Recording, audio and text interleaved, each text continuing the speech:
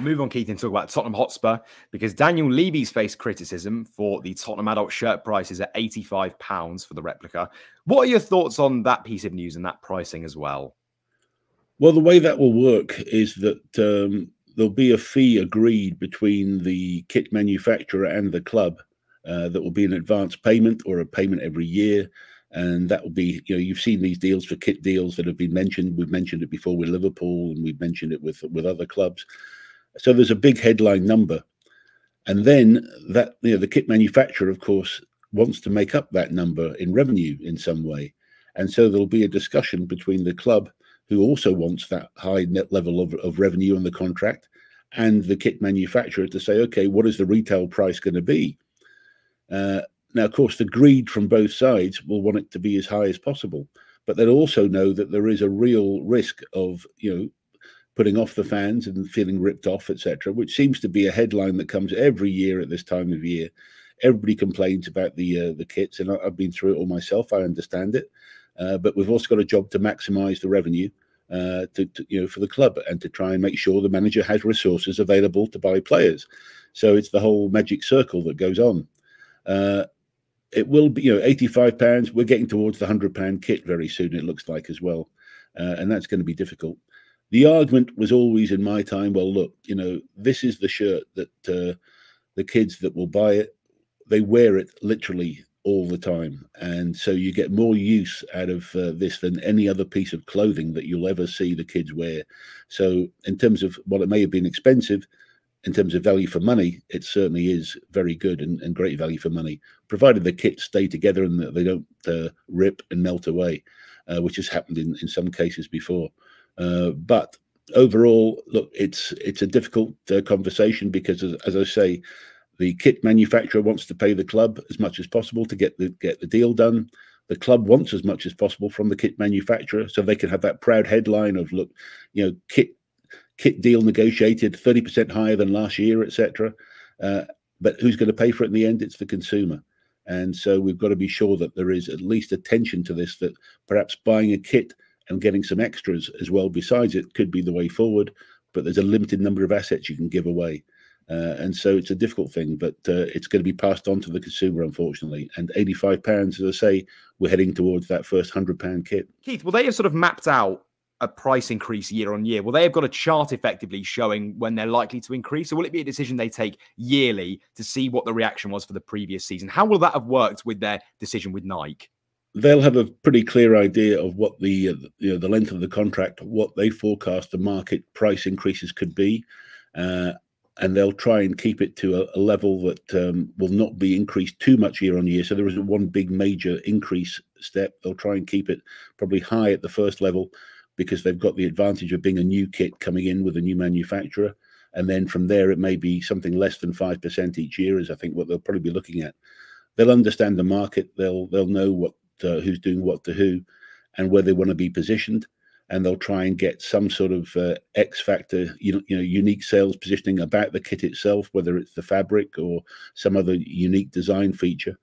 But they will be clear that, yes, they're going to come in at a new price, because they've only got one chance to come in as the new manufacturer, new kit manufacturer again, and then go in, as I say, at less increases per year after that. That's what I found in negotiations previously. But I think it's always difficult. Whether you have a third kit as well has always been a subject of debate, whether that should be every other season. There's so many different things, and it is hard for families right now. We understand that. But football, it just seems to keep on going, and that revenue stream just keeps on needing to be increased and topped up every year. Could, Keith, the fans boycott, or should they boycott in protest potentially? Or do you still expect fans to go out and buy the kits? And are you actually expecting even still of that £100 kit to be seen very soon? I think we're going to see it probably next season. I think there's going to be something that will come out special around that sort of time. It will be a £100 kit. So I think it's very imminent, certainly. But in terms of the fans boycotting, it's been talked about and tried before. It never seems to work. Listen, if you're still a young kid, you want your shirt. That's it. And I understand it. That's the attraction of football. They see their stars on the TV and they want to go and see it, and they want to get it and they want to wear it. They've seen the fans, the culture for many years now in replica shirts. It seems to be a uniquely British thing to a great degree. But no, I think that won't stop. And I don't think, I think fans, look, everybody moans and grumbles, the same as, the price of beer at the game has gone up, or the price of a pie. Everything is going up in life everywhere. And unfortunately, the fans understand that. And football tends to be the passion that they will allow inflation to creep into because they're so hooked to their club support. And keep looking on field. Heung-min Son's contract is expiring next summer. Do you expect the club to extend with him? And in today's market, what do you think his valuation would be going into the summer transfer window? Yeah, that's a difficult one. I do think they will increase his contract, but I don't think it'll be a big increase. And in terms of his valuation right now, you've got to put him in the 100 million range at present, even still, despite having a pretty poor season last season. I think hopefully he'll come back refreshed, ready for a proper season. I think now he understands Ange a bit further and what Ange wants from him. Hopefully they can try and build the squad and formation around him a little bit more than they did last year.